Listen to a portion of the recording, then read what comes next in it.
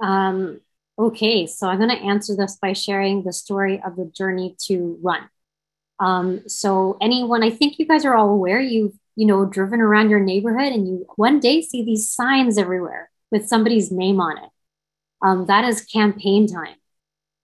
So just to give you some context of how crazy my life changed. So one day I went from running my business, just making drinks and desserts.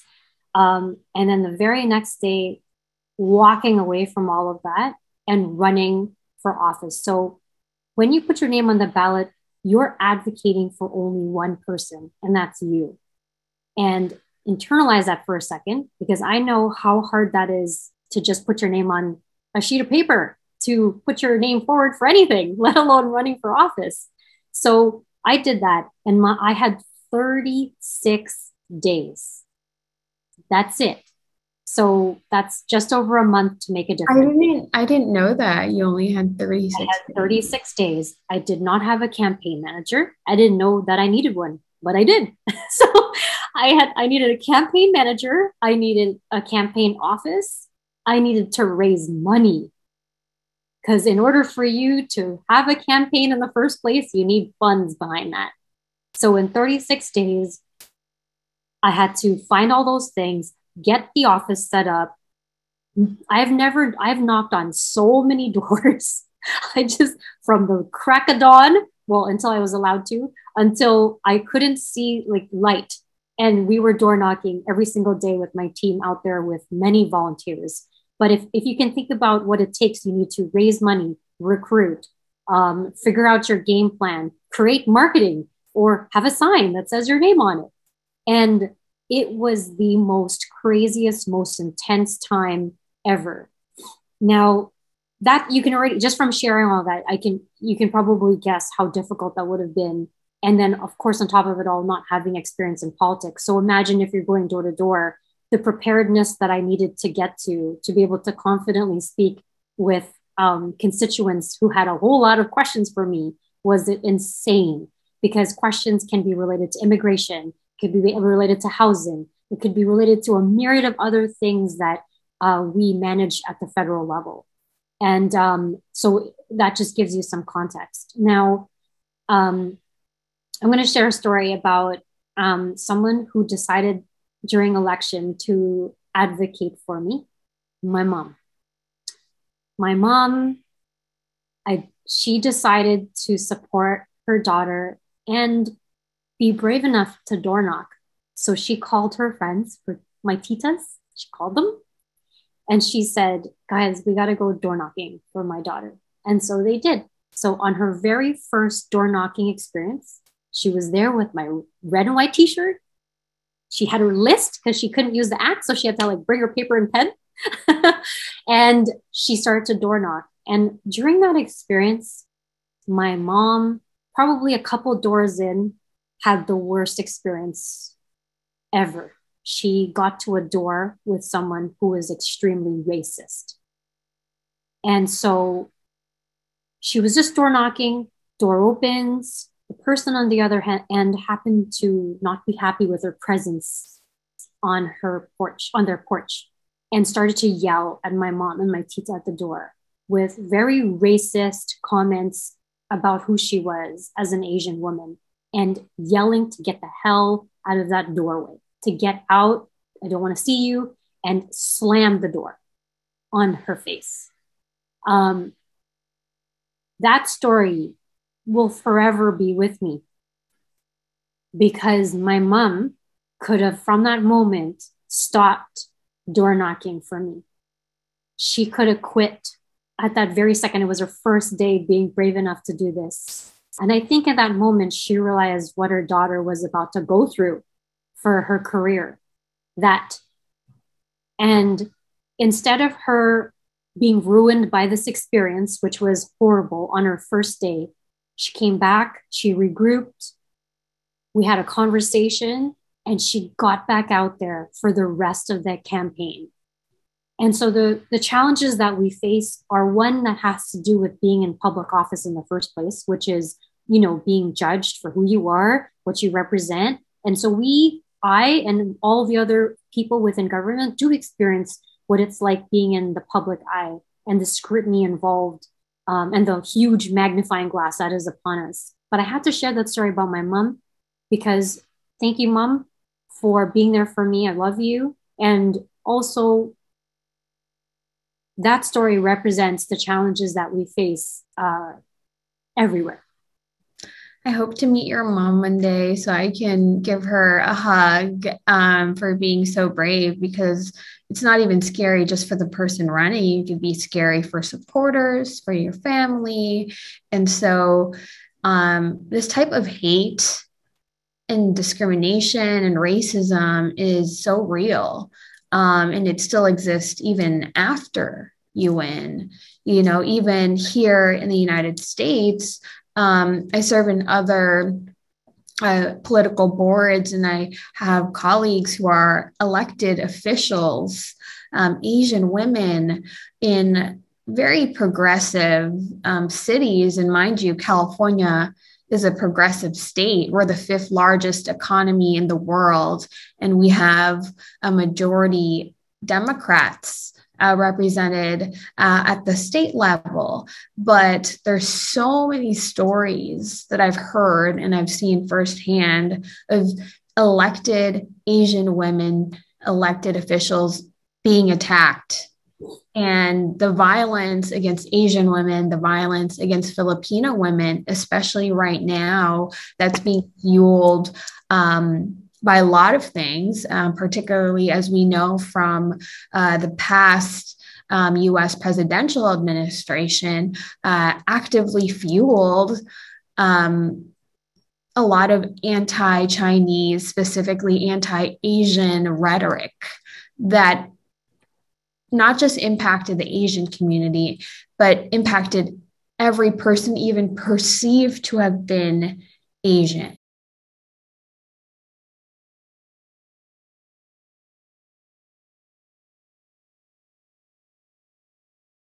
I see the reports here sometimes in the city of LA of somebody being attacked in public transport or on the street, and they weren't even Asian, but because we have masks on, they were attacked.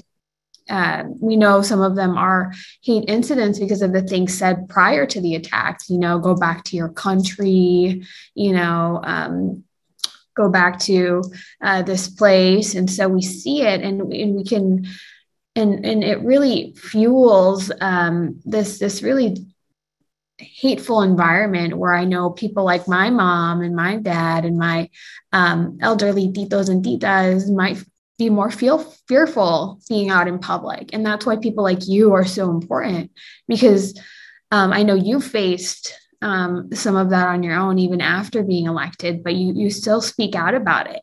And it's so scary, but it's just like the message that Anna Marie gave to all of our listeners. I really want to affirm and give back to you that, you know, you are not alone. If you're an Asian or Filipina elected official or you've been attacked, know that there is an entire community here who will wrap our arms around you. Please share your story, because it's really important that we not suffer in silence and that we be intimidated into silence. Because that's what they want, right? They don't want you to run for office. They don't want you to have power. They don't want you to have representation for your community. Otherwise, they wouldn't be trying to bully you and intimidate you. So I just wanted to say that to you, Rechie. Thank you, Jess. I really appreciate that affirmation, and I can share with everyone here, and I have no problem doing so, that I'm sure in the US, you may have heard the news that we experienced in Ottawa with the trucker convoy. I'm still healing from that time. It was very difficult for me. But I want, now that I'm kind of past it over a few weeks, I can share that a few things with you all, which is that I'm hoping, because a lot of times people look at that experience and then it actually adds additional fear as to why, again, you should never run. But I didn't want that experience to deter anybody from still considering how important this role is. I did a lot of things after the trucker convoy. So for some context, with the trucker convoy that took over Ottawa, there were protesters that took things very far. They were waving flags with very hateful symbols that are triggering to so many of us. They would say things that were very hateful. And so I was surrounded by hate. I saw it every day when I went to work. I heard it through the constant honking that didn't stop. I got it all over social media, through emails, through phone calls. My team were overwhelmed. I think on average, we got like maybe several hundred emails per day. And my mail in my mailroom was inundated with not nice, pleasant things. And even myself within my social media, I got blasts of racist and violent comments that even wanted to threaten my own family. And of course, what did that do at that moment? It made me see the worst of humanity. I was talking to you, Jessica, just a few days, actually the same day that some of that happened, and I was a mess. And both Anna Marie and Jessica spoke to me, and just like they said, they wrapped their arms around me and comforted me when I really, really needed it. Because in those moments, you feel alone.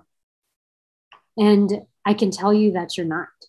And you just have to surround yourself with people who will give you good vibes and who will lift you up when you feel at that moment that you are alone and you're not. So from that really tough time, I was able to get back up again. And it actually formed in me even stronger conviction, Jessica, that I will keep fighting. And it didn't deter me from flying to Ottawa and going to sit in my seat that I earned on my own. I went every day, despite the convoy and the protests and the anger and the vitriol and the hatred. I kept on going to take my seat where I belonged. And it has now given me so much conviction to fight every day for all of us and to believe in ourselves and that we belong.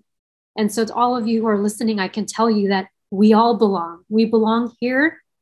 We can earn our space and we can take up space, rightly so, because we deserve it. And so it does definitely take a little bit of bravery, but something more. It takes surrounding yourself with amazing women and amazing people who are going to be there for you and to give you the positive messages that are the things that you actually have to believe in, which are the truth. Whenever someone comes at you with hatred, it comes from a place of lies, and it comes from a place where that person's in a very bad place. So just be reminded that the only voices you ever need to hear are the voices in your own heart and by the people that you surround yourself with. That was beautiful. I feel even more inspired by you, and thank you for just sharing your experience and your story. And I know it's been only a few weeks. And so I know it's still, it still hurts what happened, but, being vulnerable, I think, is a strength that women bring to these leadership positions, because we are honest about what it takes, and the journey that you bring everybody along, with you. And so thank you for uplifting women, Filipinos, Asians, Canadians, Americans. I'm so inspired by you. And I hope that you know that there's a little girl or a little boy watching this and saying, I want to be like Rechie Valdez one day. And so your impact is going to be immense. And on a note that I did want to add too, around these anti-Asian incidents and attacks that so many of us see on both a small way in day-to-day occurrences, or in a big way, like what was happening with you and being threatened, and the livelihoods of your family being threatened. I'm so, mortified that happened to you, but I know that they cannot intimidate you, because it's not just you. You have, like I said, an army of people supporting you. But the message I want to share to viewers is that if you experience or witness a hate incident or attack, please report it. So important. For the US, of course, hate incidents and hate attacks are actually are a crime. And I know one of the things that we have a gap in is the reporting, because sometimes if it's just like a racial slur that said, people are like, oh, like I can't, that's not reportable, right? But it is. That's a hate incident. So please report to your local authorities so they can have this data, because this kind of data is what helps inform policymakers like Rechie and myself, because we got this data from law enforcement, and we see what's happening on the ground. So, and if you don't feel comfortable reporting to law enforcement, there's also, at least in the US, nonprofit organizations that also collect hate crimes and incidents, and they put out a lot of reports. One that I'll mention is an organization called Stop AAPI Hate, and their website is stopaapihate.org. And I'll just share one of the recent reports that they put out, but from March 2020 until September 2021, nationally, there were over 10,000 hate incidents,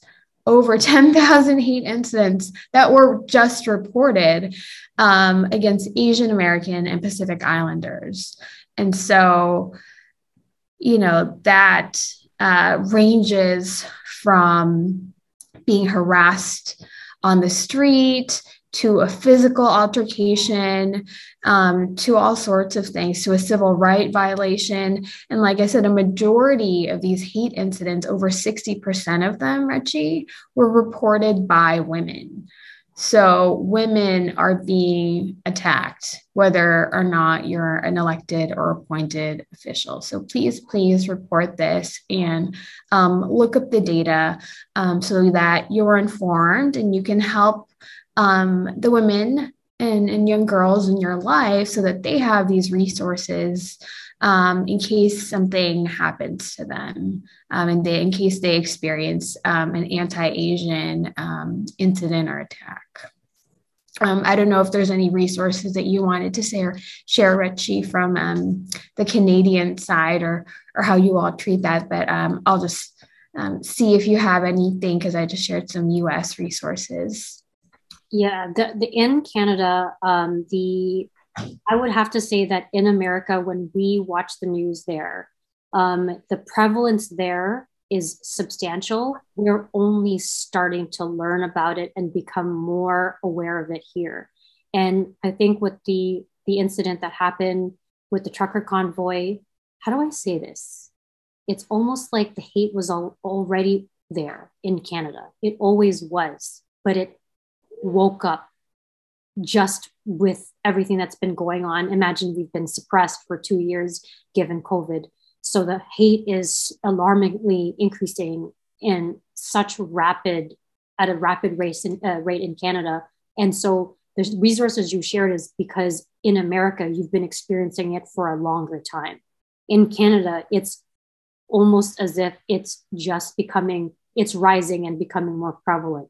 So there are different, there's not one specific to anti-Asian hate like it is in the US, but in Canada, because it's becoming more and more prevalent, there are organizations that are looking into it, and it's starting. So, and with me being here, I'm advocating against and fighting against Asian hate, and I'm definitely speaking out about it more.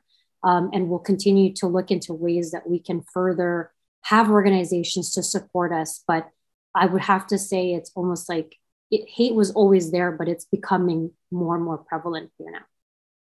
Yeah, no, it's really scary. And the US has such a complicated history of like anti-Asian policies, from the Chinese Exclusion Act to the internment of the Japanese community during World War II.